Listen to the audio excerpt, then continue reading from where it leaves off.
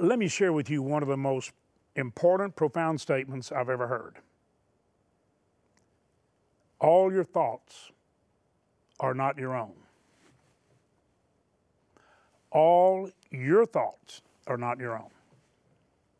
You say, well, whose are they? They are suggestions of the deceiver. The father of lies in the spiritual realm, just like I'm sitting here right now talking to you with a television camera. I'm actually in a studio.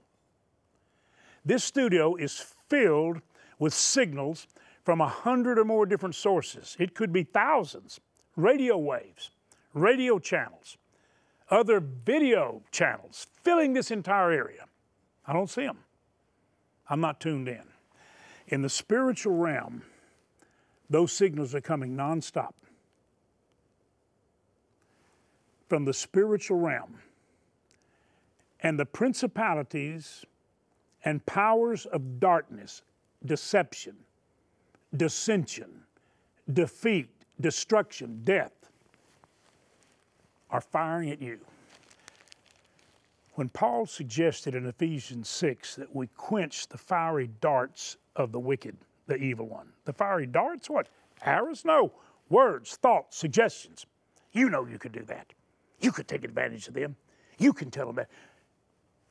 They did it on purpose. Hate them. Hate them. Get back at them. And it becomes a flame. She's beautiful. You want her. You could get her. Lust.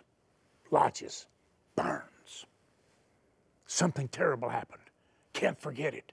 Depression. Anxiety. Those thoughts did not originate necessarily in your own mind. They were suggestions of the evil one.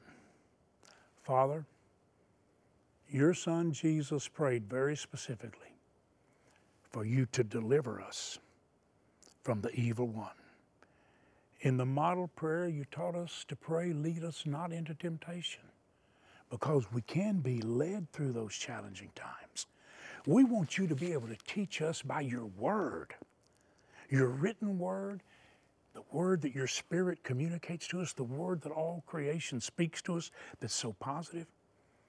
We want to be led that way, not learning through the valley of temptation and wandering in the wilderness of doubt, unbelief, and fear. We want to be guided by your wisdom. Deliver us from evil.